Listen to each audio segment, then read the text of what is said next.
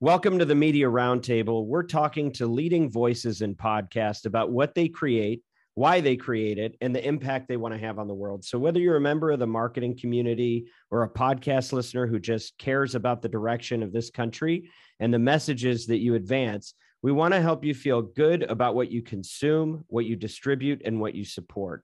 I'm your host, Dan Granger, and today we're joined by Virginia Heffernan. Virginia is a fascinating person. She is a journalist, critic, author, and most recently the author of the book Magic and Loss, The Internet as Art, which I hope we'll get a chance to talk about. Oh. She is the host of the podcast This is Critical through Stitcher.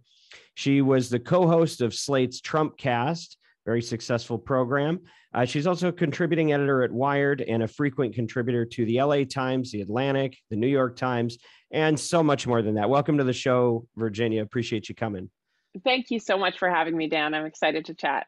And were we accurate in that bio? How much misinformation did I have? Sometimes it sneaks in there. Totally right. It's a freelance patchwork checkered past, but there've been a lot of so far. A lot of exciting experiences, including podcasting. Yeah, well, and you've had a chance to dabble in a few different formats for now. Let's before we get into the podcast, because I think that's going to be one of the primary topics that we have a chance to talk about today. Can we go back a few years and just talk about your book? Because I know that sure. That was significant, and I don't even want to try to introduce the topic. Would you mind just giving the audience a little bit of a summary of what Magic and Loss was really about and your main premise? Yeah, so I'm 52. In the 70s, a very strange thing happened in my hometown of Hanover, New Hampshire, which is that we got the internet in the 1970s, which was unheard of. It wasn't called the internet. It was in the era of ARPANET. And we just called it the computer. And as a kid, I started, quote, playing the computer, playing this adventure game, like sort of D&D, that tilted into chat, right? And like so many things do, it basically became a social network. I followed computing and network computing as it became AOL and CompuServe, but I always retained the idea that it was a cultural project and not a tech project or a business project.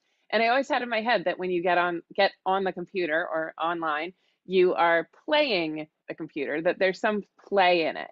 And I noticed as I did a PhD in English, but all the while maintained this interest in networked computing, in sort of embryonic VR, in the like burgeoning metaverse. I just noticed that it was like mostly being treated as a business project or a tech project or a science project, military project, commercial project.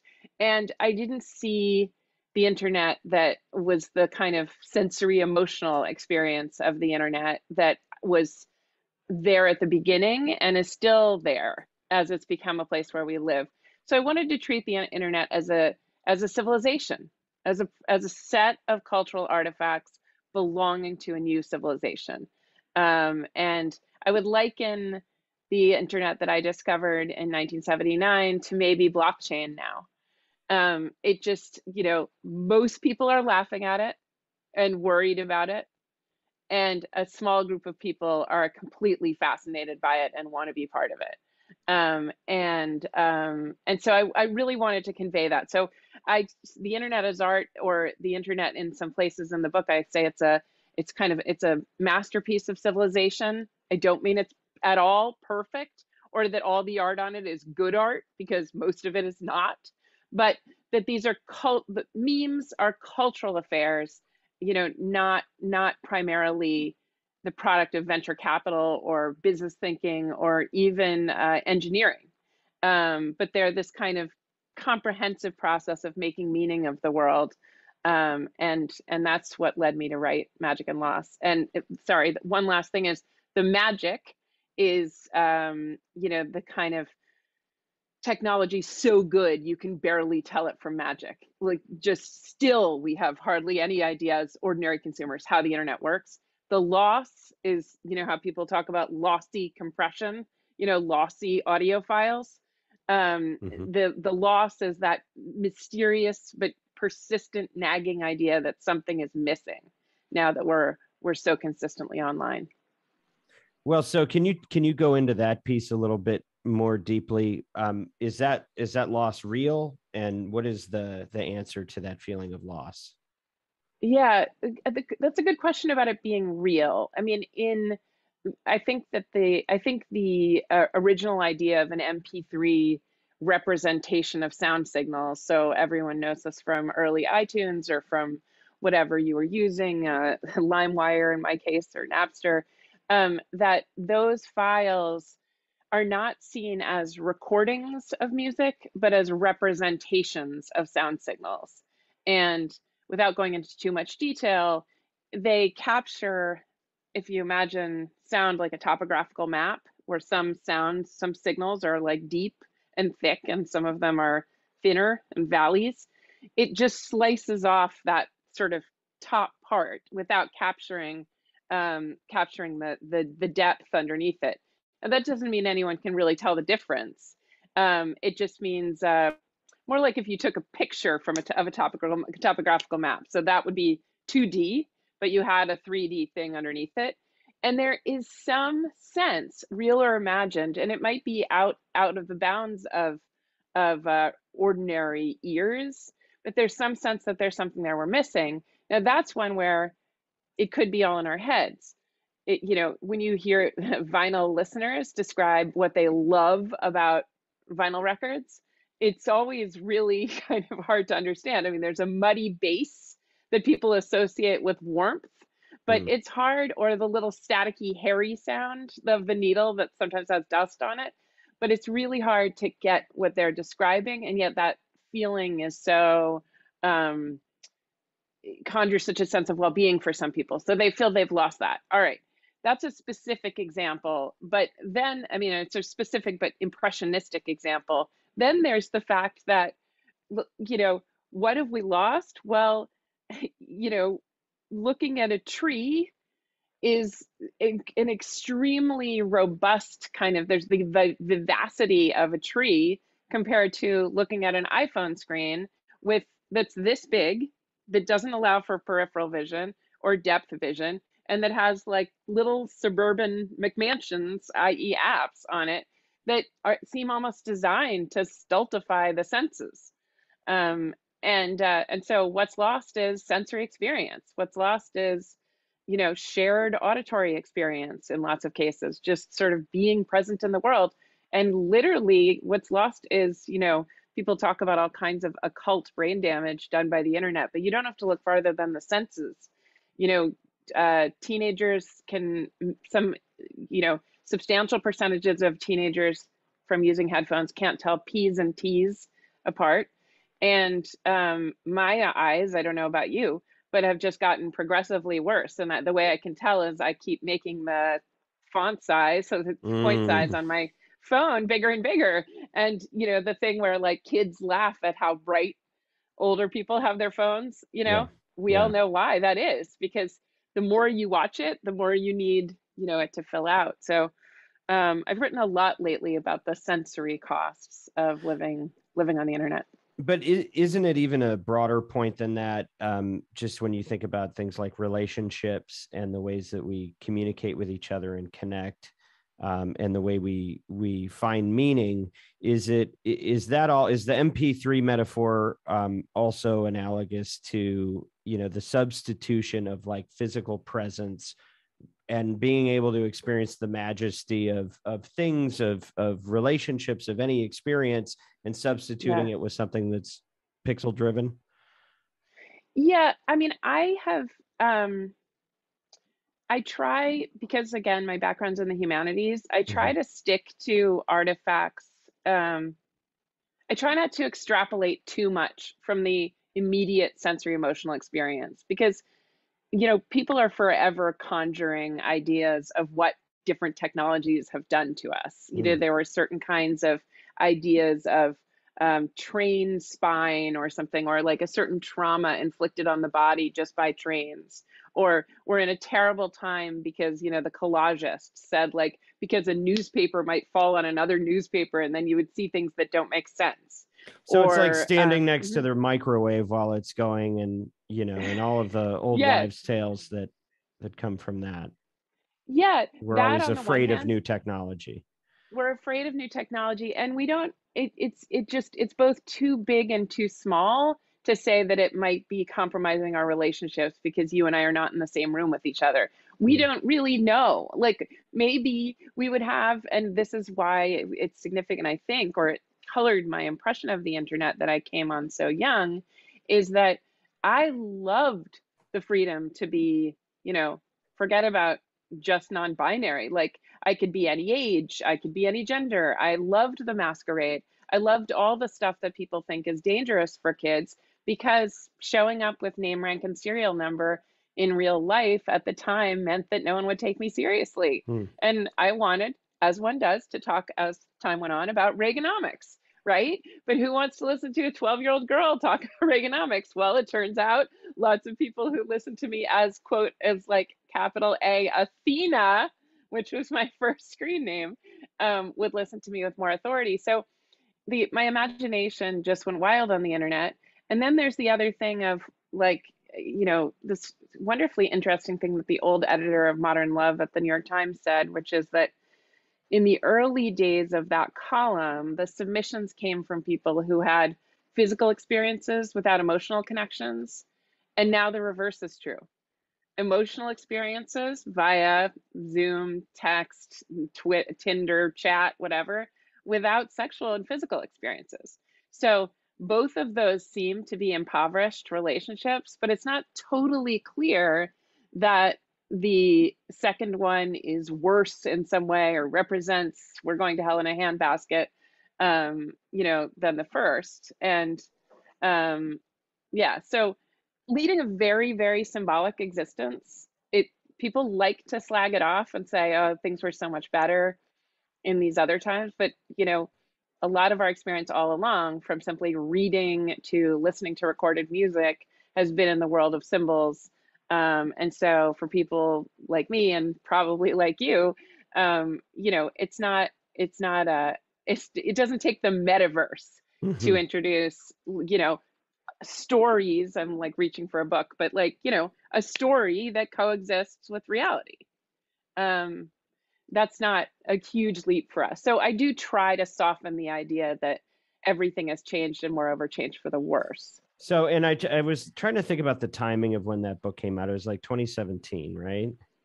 2016. Yeah. 2016. Oh, 16. Interesting. Okay. Yeah. Significant year. Yeah, significant year. And so I just wonder if it was this kind of it was a very, maybe the beginning of people kind of turning on the internet and going, okay, this is very dangerous. Look, there are real world consequences for this. Was there any part of you writing this that was reacting to that and saying, I'm actually going to take the view that this is not a bad thing, and really try to, you know, make people see that it's like anything, it's in how you use it? Or am I Yeah. vastly over interpreting? No, no, no. I think that's absolutely right. I mean, I thought, well, okay. So the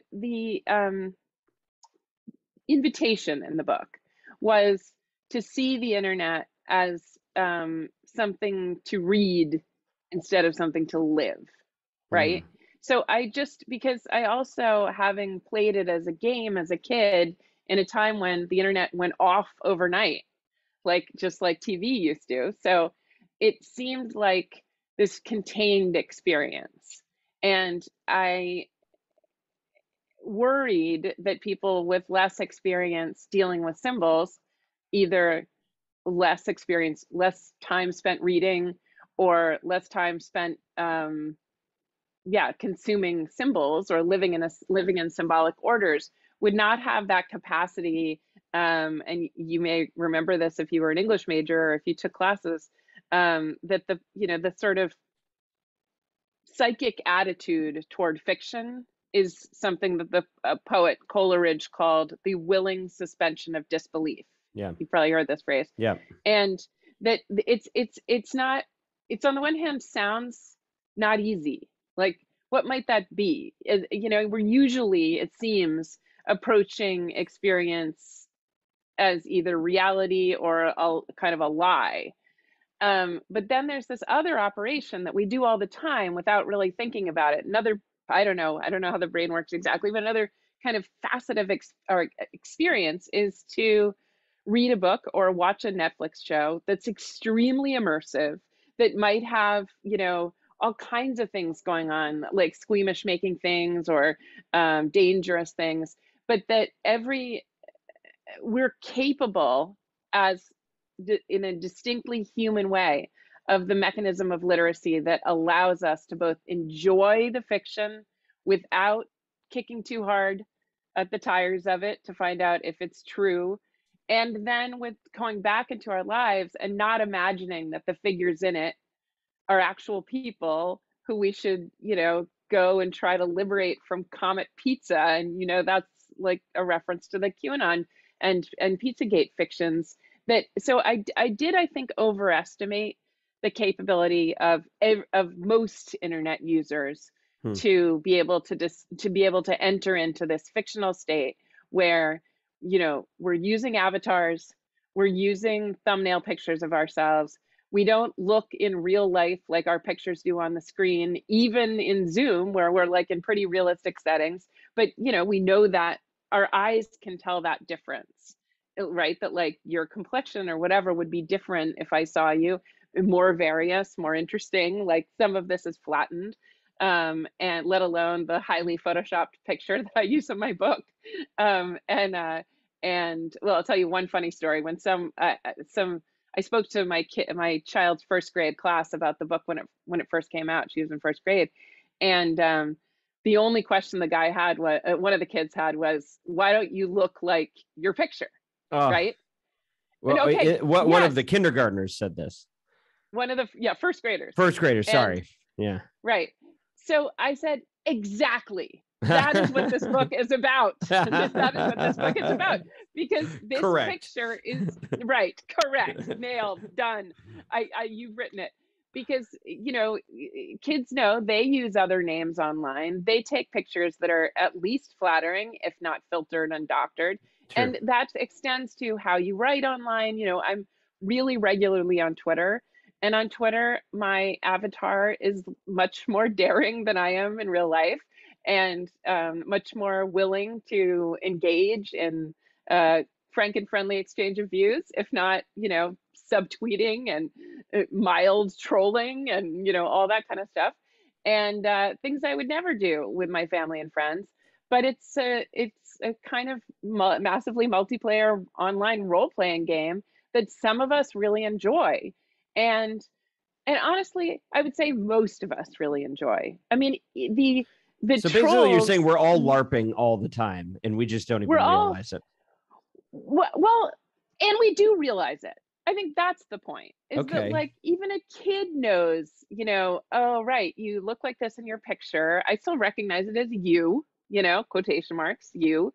But we're also involved in these interesting masquerades and suspensions of disbelief of fiction. And then we can also read white papers, read graphs, you know, read statistics, and even papers in science, and turn on a different part of our minds and not stop suspending the disbelief and commit to the skepticism. And these operations, it's incredible how many of us pull them off. It just has been particularly visible how many people have been unwilling or unable to do that. Since I'd say the like disinformation attacks, the quote fake, what was originally called fake news of that summer when I was touring. And I'll say one more thing about this. Do you mind? Please. Oh, okay. That the MIT did a study, I can't get my mind off, in 2017 that said that people, all things being equal, are more likely to share fictional memes than than nonfiction, than factual ones, even if the factual ones confirm their bias. It's very weird. We have a perverse attraction to the elegance, the rhyme and reason of fiction. So, for instance, there was a story circulating that Donald Trump had once put a kid on his private plane when he was a businessman, put a kid on his private plane to fly him to the hospital, sick kid, and allowed him to go. Nobody spread it. No Trumpite spread it. Why? Because it was true. Amazing, right? Amazing, because there's something boring about the story, right? It doesn't have. I love, if anyone's just listening to the audio, Dan just did a mind-blowing thing. I feel the same way. I don't really have a response. Yeah, not sure how to feel. And so what? And also the other reason that people share things is if they're disgusting, if they arouse disgust, fury, sexual arousal. So porn and snuff. And one thing that, and cable news, porn and snuff also, especially, porn and snuff is a big hallmark of a lot of cable news, including Fox. Like, it's incredible how often they talk about death and sex. But anyway, so people share those things. And one thing that Rick Wilson, one of the Project Lincoln guys, told me is that red state, or older people, let's say, of all stripes, didn't get kind of inoculated against pornography. They didn't, like, internet. They were just like, they just didn't have any immunity set up to it. Like, they hadn't watched Deep Throat. They hadn't been part of the counterculture. They hadn't, like, seen internet porn when they first got on the internet.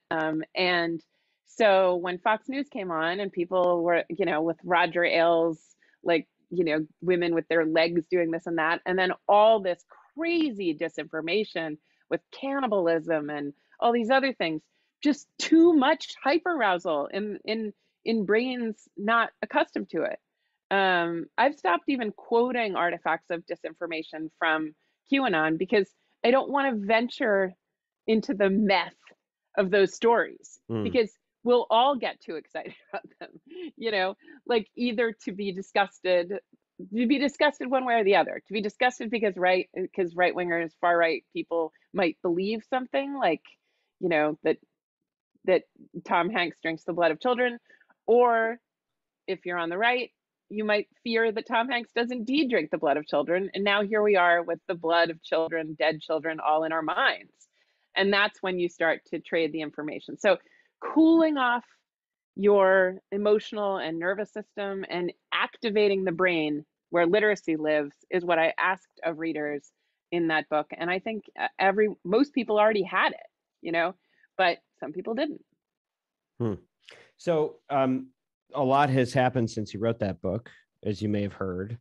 And I wonder if you could just take us, let's hop into the present. What has happened in between? From your lens, has your perspective shifted at all? And is the message of that the same? And is that impacting the work that you're doing today? Yes, absolutely. Let me just ask you 4 really open-ended questions and see what happens. So I guest hosted a show that Slate had started, the podcast that Slate had started in 2016, when Trump was a mere candidate for the Republican nomination. And then when he won, I just soon after, Jacob Weisberg, who started the show and then started Pushkin. Yeah. So another, of interest to podcasters. He had started Trumpcast. It was his first foray into podcasting, and he was hosting. He asked me to join, and I was able finally to sort of, my circuits were blown, by the election of Trump. Like so many of us, it just changed so much about what we thought, or at least I'll just speak for myself, my own trajectory, the trajectory of the country, the trajectory in weird ways of the internet and of culture. And so I was really happy to feel like I was part of some effort to clarify at least what was happening, in the country. And that podcast became a godsend. I know that it was seemed and was sometimes stressful, but for 4 years I was part of it, and then I took it over for the last, I don't know, year and a half or 2 years. And it was just really fascinating to talk to people from different angles about it.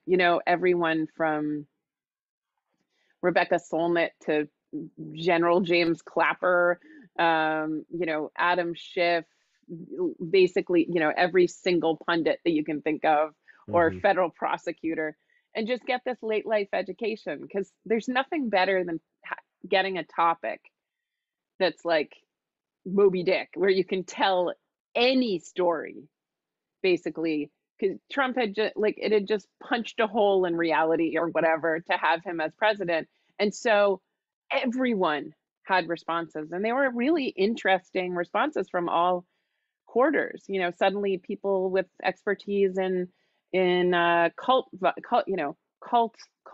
cults, mind control, had something to say, or people who knew about money laundering had something to say. So it was a great way to touch all aspects of the culture, meet a lot of new minds and voices, and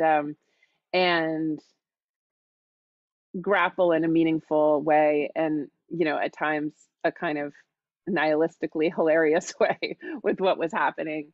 But then I was very happy to see that show go too. Yeah. And so where are we today? I mean, we're in a post-Trump world, maybe. Maybe.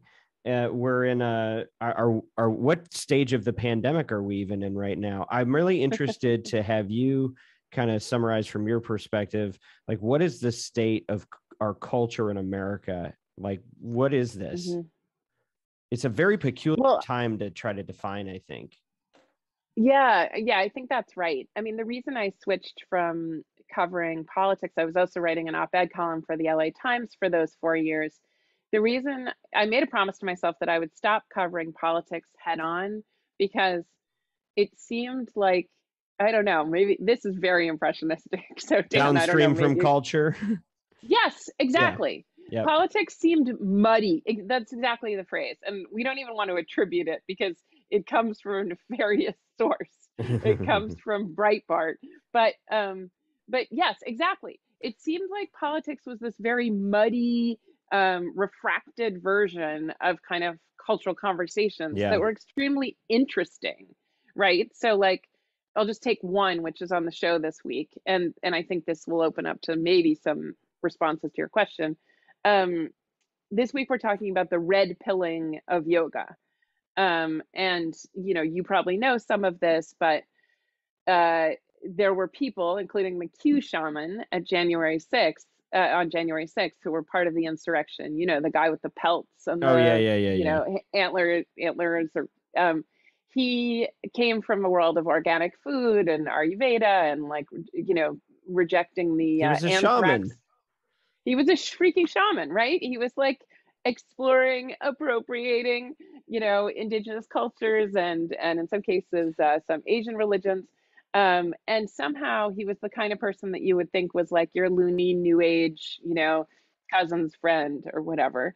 And then he tilted into being this right winger who, when he flew under the banner of Q and whatever. So how did this happen? Well, if I were on Trumpcast, I would have to talk about the prosecutions to do with January 6th. I'd have to talk about, all of these insurrectionists as if they were a monolith. But what became that's all fruit great, though, and you wanted to go to roots. Yes. Yeah. I wanted to go to roots, and I wanted to find out. That's it.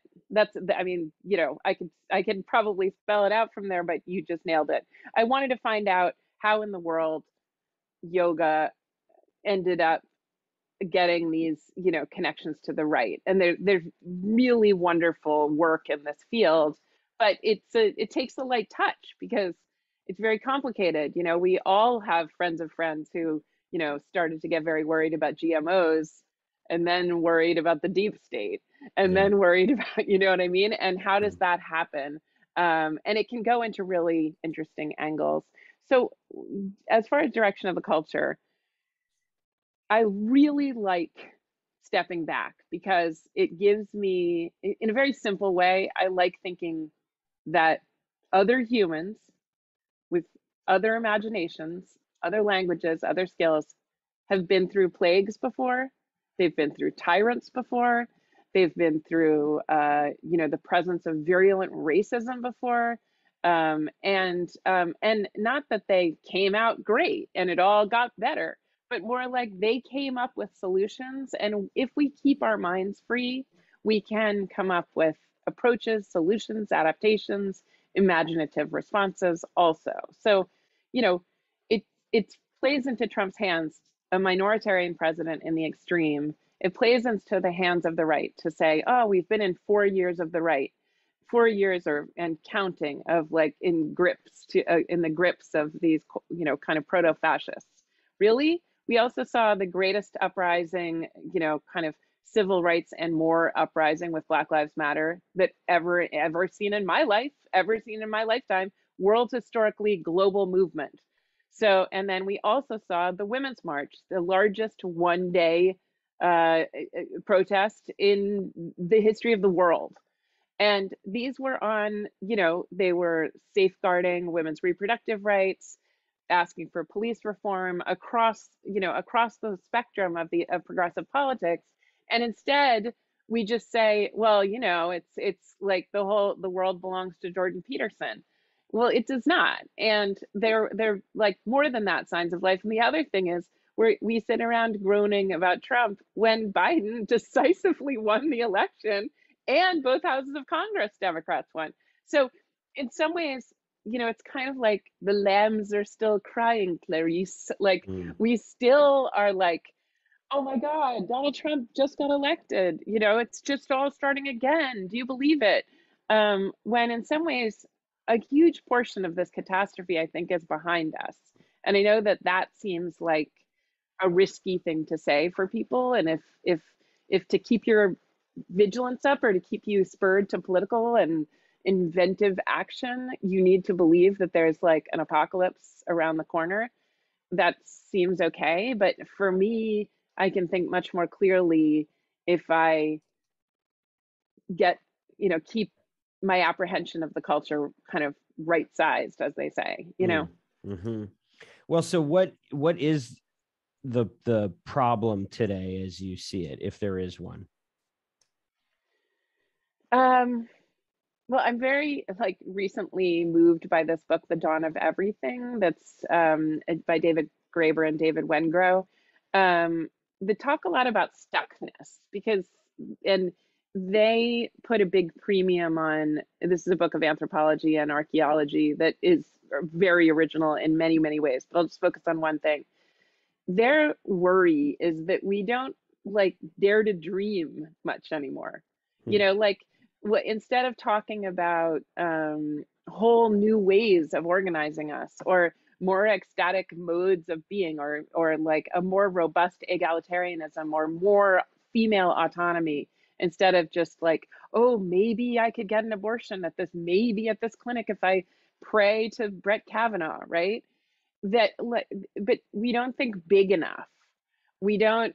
So I guess I would say when you say what's the problem is the defensive crouch that we're in because many of us are feeling afraid and traumatized. And so it is really hard to be, I love that so many young people are embracing a non-binary identity, not as a political issue, but just because you need to make some more freedom and space in your brain and your self-conception in order to, take on, the problems of the world and also try to find, moments of luminous tranquility in it.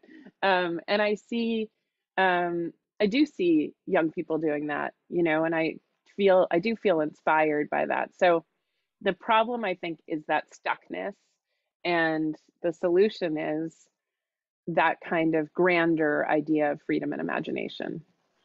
So this is all right in the wheelhouse of what we've been trying to do on this show. And one of we kind of took the idea of culture is downstream from politics. So what is culture downstream from, and how can we in media Mm. and in the advertising community be more mindful of how we point dollars and attention to reward things that are helpful on that root level. And so it's interesting when you talk about, getting into the crouching position and everybody being on defense. I mean, that speaks very closely to what I see is happening, because I feel like you take any opportunity for us to innovate, for us to collaborate, for us to work together on things that we actually could have consensus on, and we'll find a way to fight about it. It's like, here's a problem, throw a problem in the middle of the room and watch everybody blame, go to two opposite sides and blame each other for starting it and do nothing to actually make it better. Right. And I feel like that's what's affecting us. So like, like this is probably too big to even talk about. And I am ill qualified to do it, but just as like a consumer of media, I have concerns about, what's happening in China, how dependent are we, and what does that mean for the future of what we're trying to do? And what's funny is, or I don't know if it's funny, it's sad, but I see agreement on both sides of the aisle on this topic, but nobody's actually looking at it as an opportunity to go, hey, can we have some common themes that we can align around and go, okay, how do we want to approach this issue together? No, but we can't even get started. You can't even get started. You've got enough bipartisan agreement on climate to do something. You can't really get started because it's another opportunity to fight. And, I think in the last couple of years, I think Social Dilemma brought a lot of awareness, made a lot of awareness mainstream to what was happening, and just the kind of outrage industrial complex and how we're all being gamed a little bit. But, I don't know that anybody's come up with anything to do about it. Now, do you see, so I feel very aligned with you on the bad fruit that we're experiencing, and it may not be as much of a problem as an opportunity cost, right? Yeah. And so, but do you see it as as one political side of the spectrum as a victim of the other side, or do you feel that to some extent everybody's been played? We played ourselves. We didn't even realize we were doing it, but here we are. Or do you feel like, no, there's kind of a good group and a bad group? I definitely don't feel like there's a good group and a bad group. But that isn't always reflected. I mean, I have exactly the same capacity for spiked cortisol as the next person. And, I am in upstate New York a lot of the time, and there are plenty of Trumpites, and just reacting to, I've spent time looking at, the Blue Lives Matter flag, right? It's so the American flag with a little blue line in it. And I didn't get it at first. And then someone explained it to me, and it crystallized into something that it could start to like make my heart pound faster, with a combination of fear and images of George Floyd, and then also just hatred and kind of fuck the police feelings. And it was just this cultural artifact, right? And I was thinking, I've got to be able to look along the landscape without everything spiking, my nervous system so much that I'm frozen with antipathy, with contempt, with even violent feelings. I can't go through every day like this, because I'll pass another flag like that, or I'll see fuck Joe Brandon, fuck Joe, whatever that thing is. Brandon, let's go Brandon. We know where you're going. And I will, and then I'll get mad all over again, right? Or I'll see, comments about the Super Bowl halftime performance, and I don't know if you remember this book, Temple Grandin. She's like an autistic it's on my academic. HBO watch list. I'm going to watch it. I'm not going to read it, but it's a good idea. It's on my list.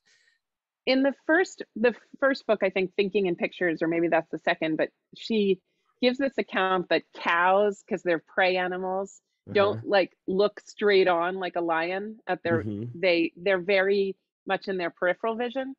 And she says they'll be less afraid of something coming right at them than like a hat on a fence, right?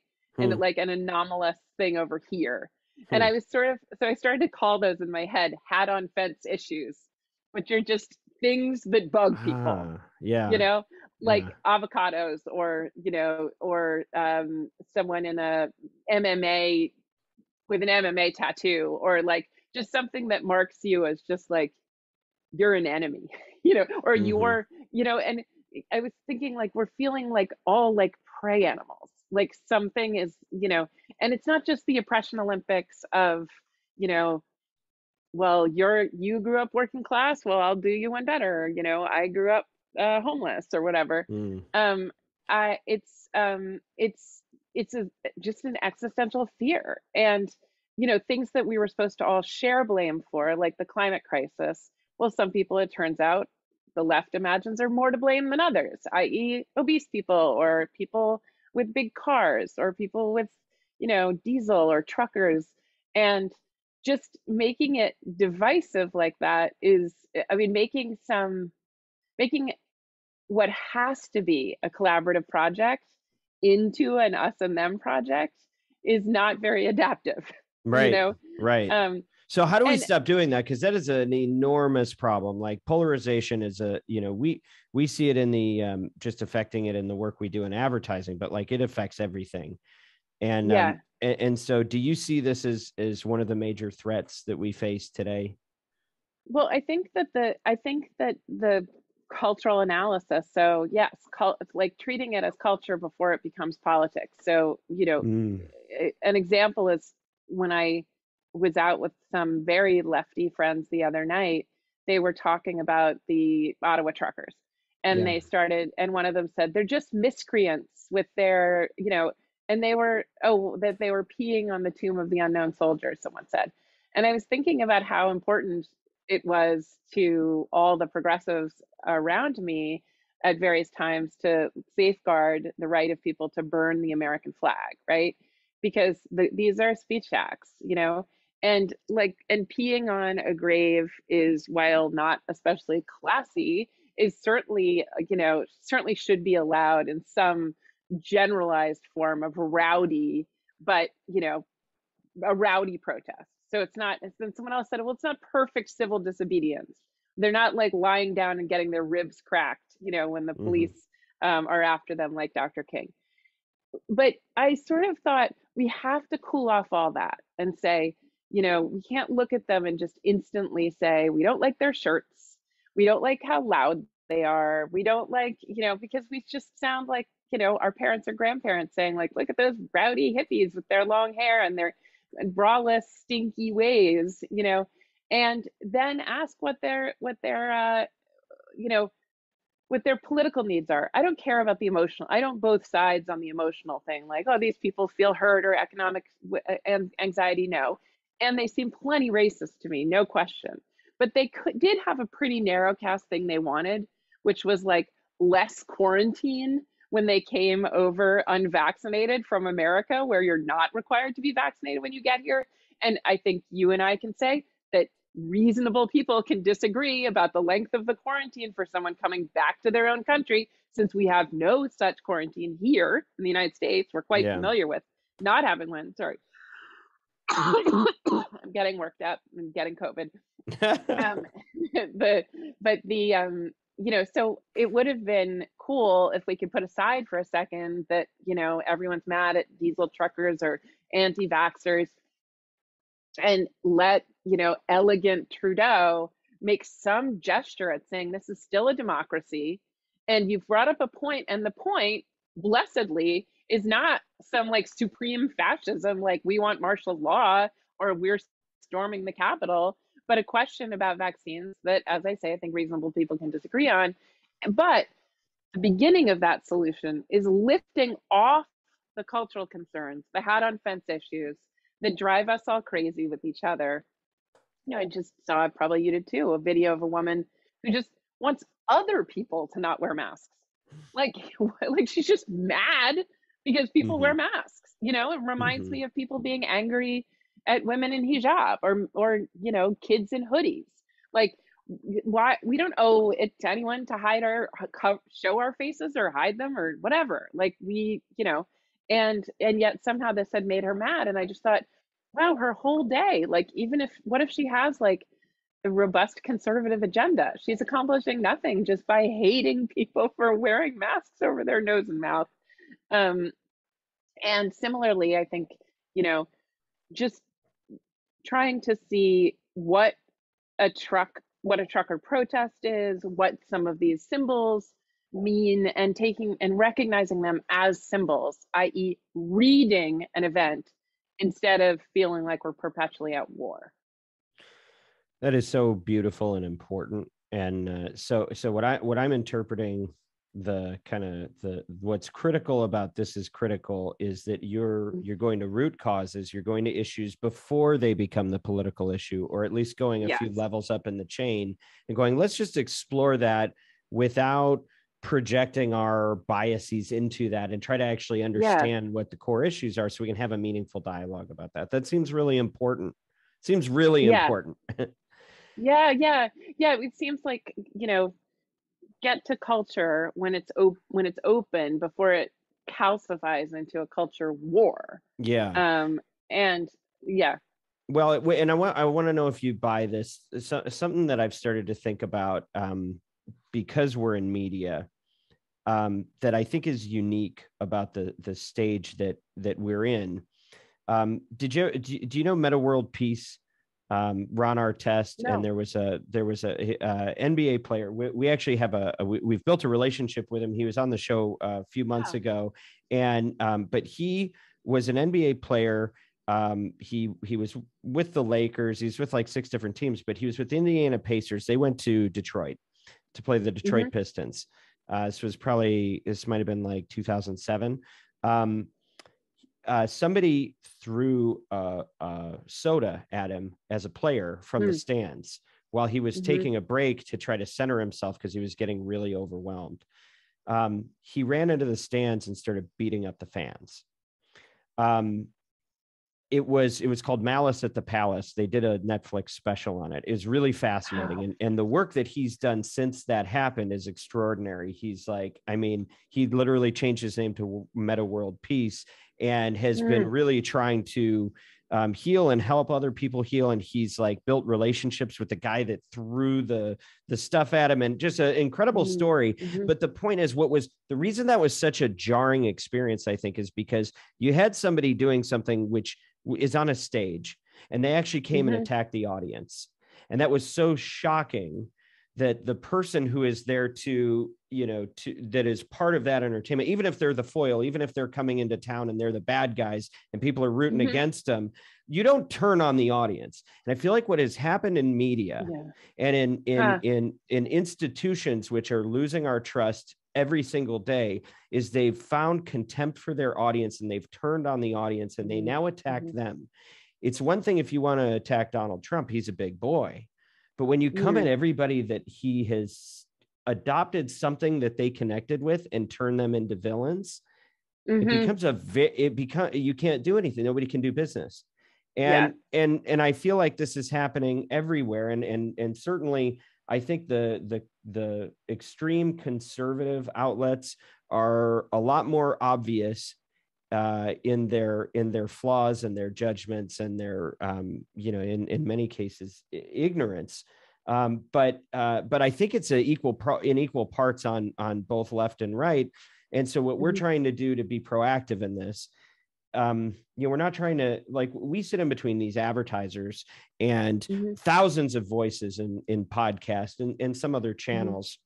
And we're trying to match make all the time and get them to be brand ambassadors. But brands are now, you've seen stakeholder capitalism and the idea that brands should have more ownership of what they align themselves with in their supply chains. And media is very much a part of that. So what we're trying to do is say, hey, listen, rather than try to, come up with blacklists and go, these people are safe, these people are not, these people say the right words, these people don't, or using Twitter as judge and jury, we're trying to advocate for third-party sources that don't have a political bent to come in and give us content labels on media the way that we have in CPG, the way that, if you go to the drugstore and buy anything, if you go to the grocery store and buy anything, they have to tell you things about the ingredients that you're about to put into yourself.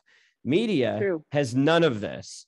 But if we could actually have a more informed consumer and informed sponsor, you might see people at least have the freedom to make better choices, because, Americans don't like to be told what they can and can't do.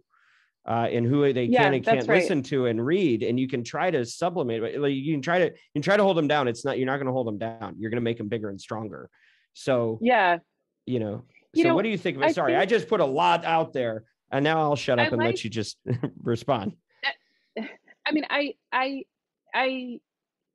yeah, that seems right in principle to me. I think I would consider different labels. So in some ways, I like always to go in my head to, well, what were some of the earlier times that things got labeled? So like before Tipper Gore and before the rating system of movies, one of the ways that things got labeled is the Dewey Decimal System, right?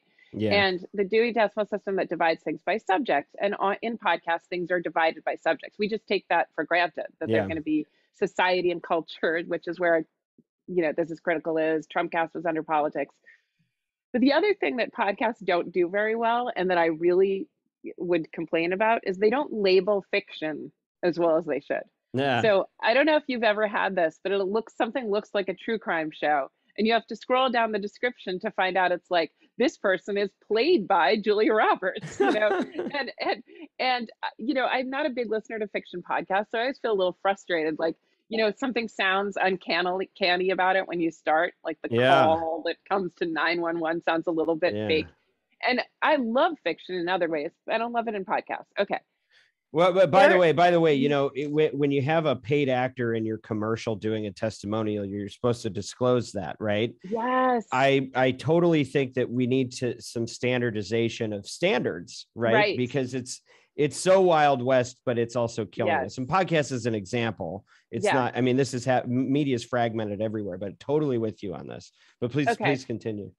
But one thing that interested me at Trumpcast was how can we signal to listeners that this is not just news, because or not sort of bare bones news. It's far from a wire report. I mean, we had crazy music, like everyone has music, like their variety shows, even if you're doing day one, the New York Times show about the rise of neo-Nazis or Nazis in Germany, it's like there's music. You're in this, which you would never have in a wire report. Like, you're not reading just the facts.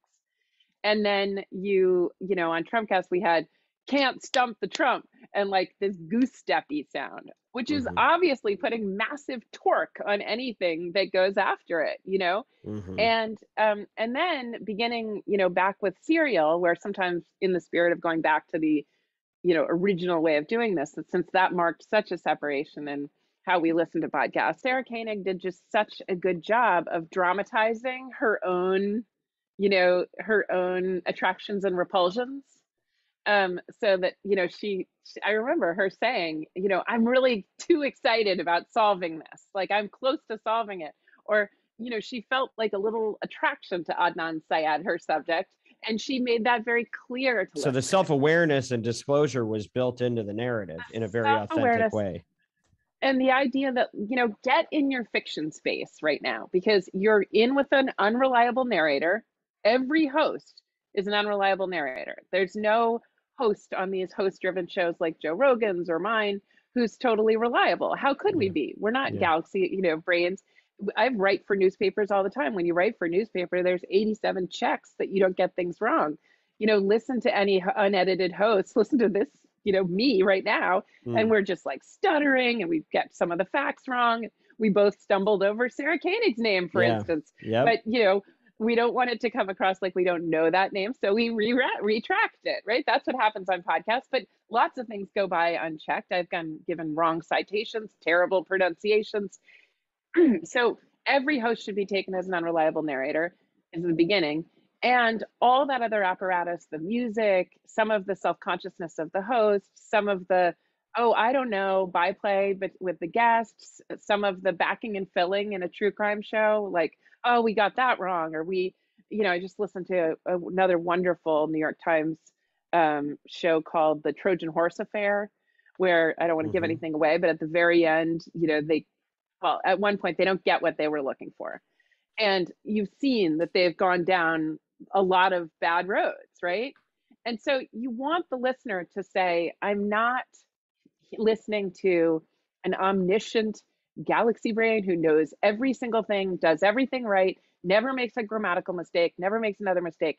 I'm in a place where I'm like willing to trust that this is going in Hmm. some like decent directions. I'm in good hands, but I'm also with a human, and you Yeah. have that feeling that you have being with a human, that they're not gods and they're flawed. And I think the people who stick with Joe Rogan, and by the way, I am all for Neil Young in that, the people who stick with him appreciate that he makes it clear that that show is speculation, imagination, course correction all the time. I mean, that's what people like about a Howard Stern or a drive time radio host, that they're self-aware and in many And they're cases not sort of claiming to be the self-abnegating. authority. They're not claiming to be the authority. And I will So, say, I think Spotify should have dropped him for the disinformation, just the way Jack Dorsey ultimately dropped people for disinformation from Twitter. But that said, I see why. I think Joe Rogan has signaled to the listener, and I think we all need to signal to listeners and advertisers, whether we're doing a straight reported show where you can take everything we say to the bank, and whether it partakes of the apparatus of fiction. well, so one of the things we've been advocating for is a line of distinction or disclosure between what is news and what is opinion. You Mm-hmm. used to have some pretty clear lane lines on that stuff, but that's not really done. And so if you go to Apple Podcasts and you look for news, you're going to have people, that are talking for an hour off the top of their head, you know, Totally. and that's classified as news. Do you but is that actually a necessary step as well? Do you think that delineation?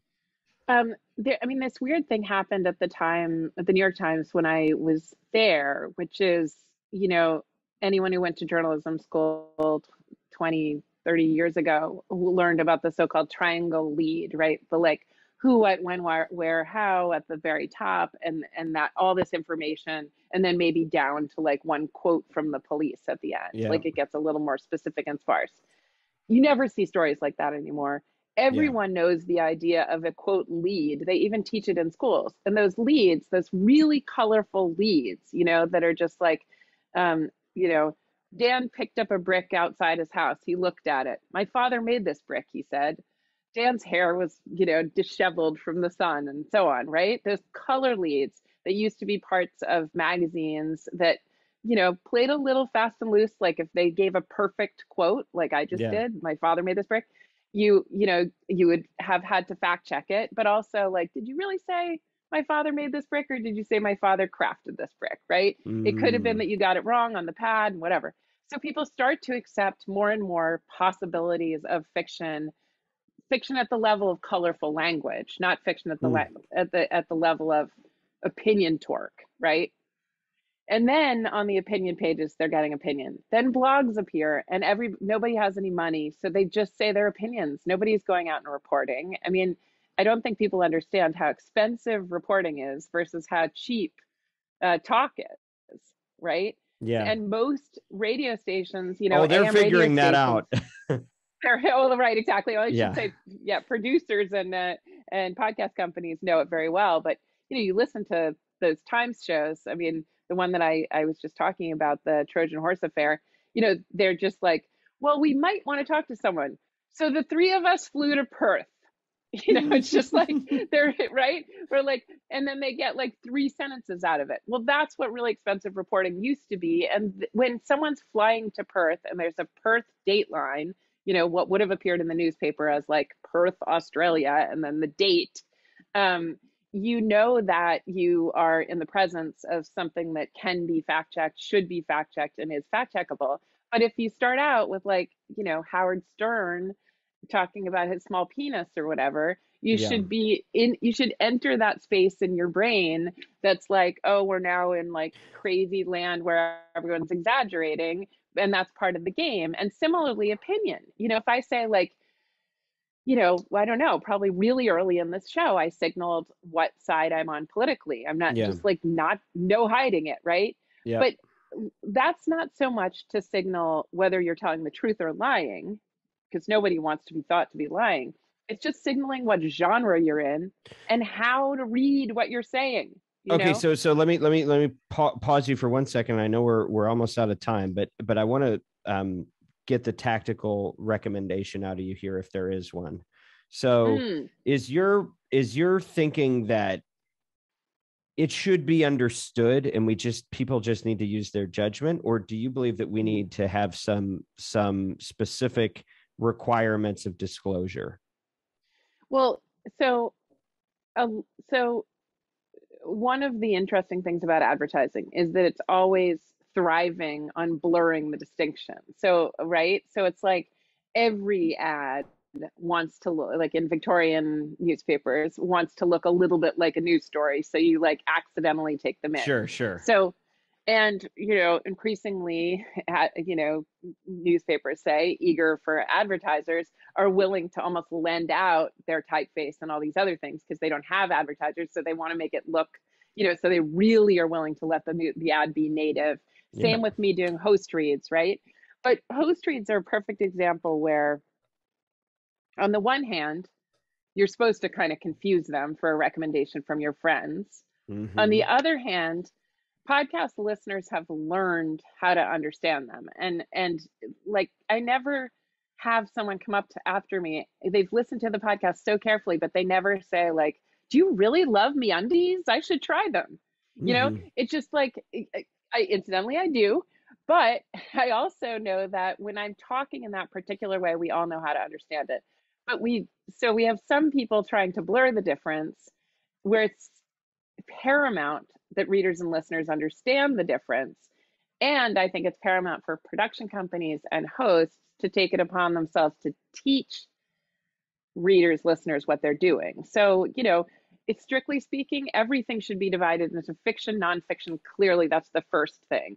And then in nonfiction, I think features that have a lot of color, news that have just straight reporting, just like who, what, when, where, why. Yep. And then some kind of opinion.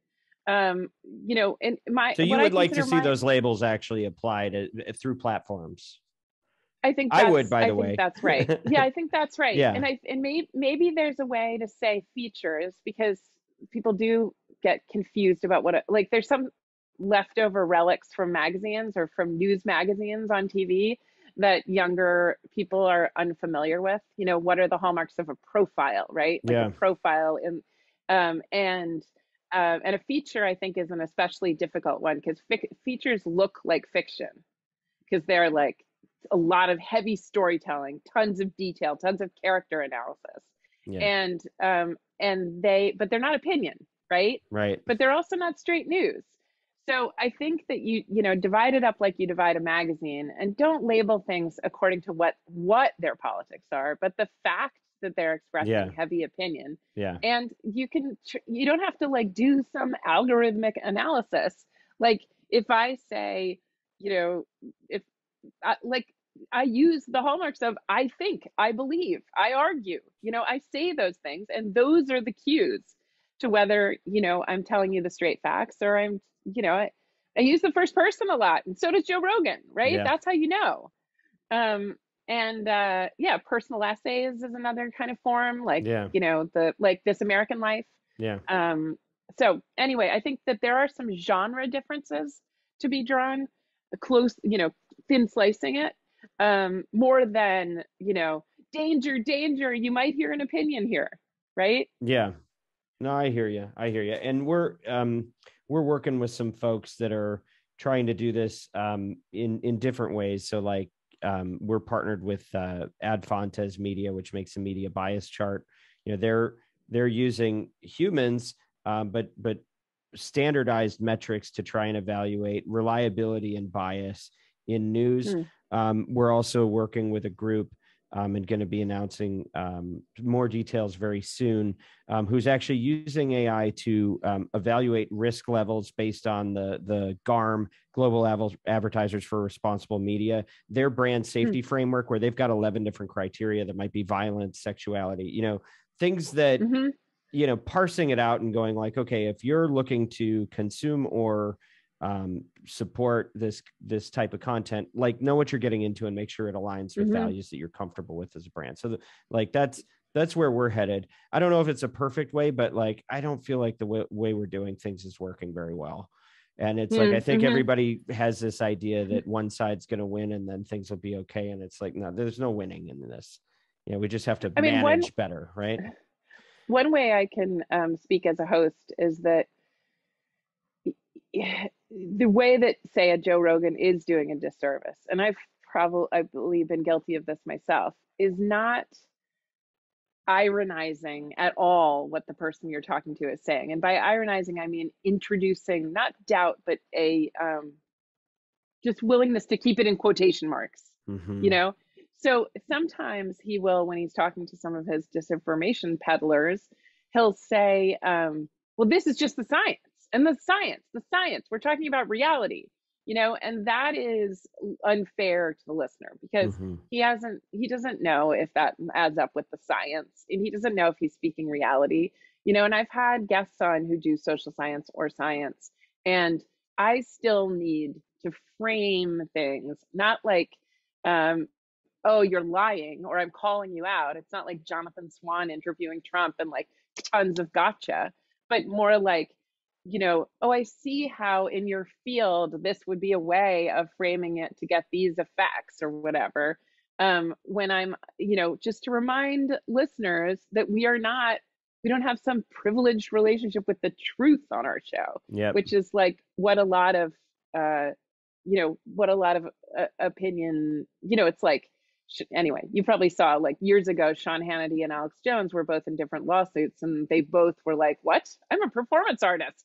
Yeah. And like, you can't take anything I say seriously. And Tucker Carlson sometimes says the same. Well, you don't say that except once in your lifetime, and every other time you go back to saying like, I'm a serious newsman. Well, and I think that's a nice way to loop back around to what we were talking about since the beginning of this, which is, people do have a hard time separating fact from fiction. And so, to the extent that we can, create something that is evenly distributed across creators, but does require some of that disclosure, I think we could be more informed on what we're getting ourselves into. I think, we were trusted with a lot of freedom. I think that, these toys may be more powerful than we're quite ready to play with at this stage. We may need more training first, right? I think that's right. I mean, not to just drag this out too much, but I hope I'll make one pitch to advertisers actually for why This Is Critical talk show is a great thing to advertise. Yeah, let's do it. Right.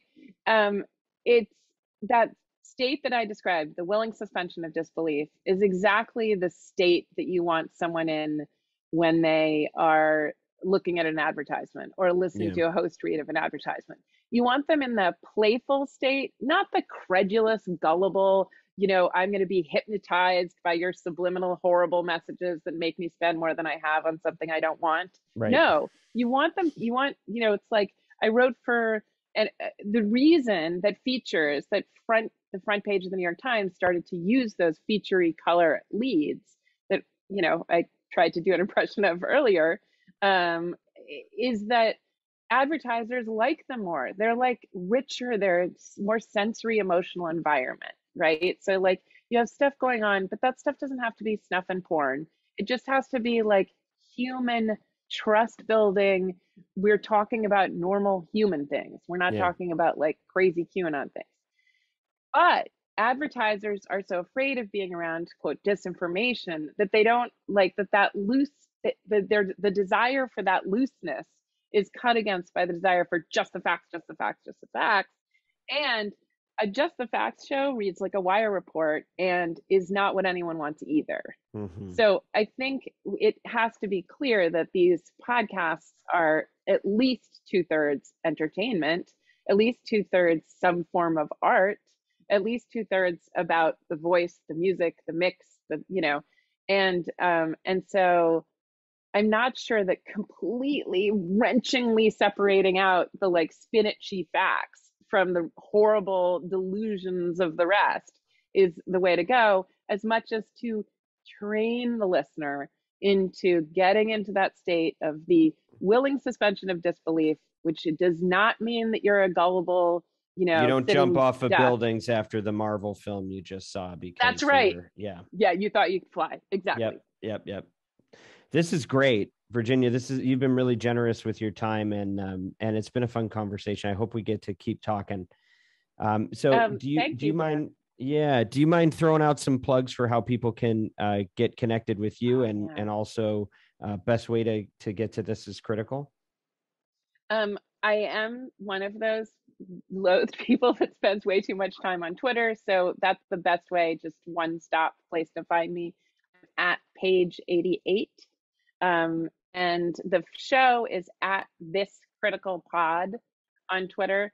So This Is Critical is the podcast. Wired is my main perch for all writing on tech and culture and some politics.